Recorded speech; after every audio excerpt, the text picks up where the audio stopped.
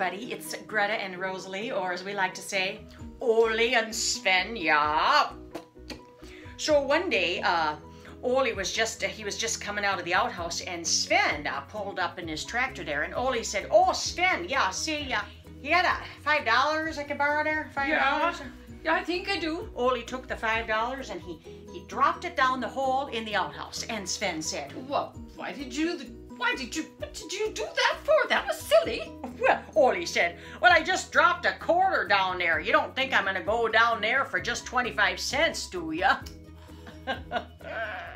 This one right there. Ole goes out one day to use the outhouse and he finds Sven there. Sven has his wallet out and he's throwing money down into the hole of the outhouse. Ole asks, "Oofda, Sven, what you doing that for?"